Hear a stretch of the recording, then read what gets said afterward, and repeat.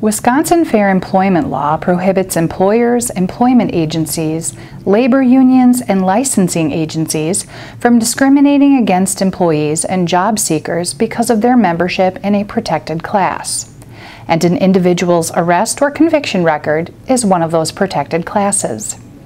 State law protects workers from workplace discrimination because of arrest or conviction record unless the employee's arrest or conviction record is substantially related to their job or the job they are applying for.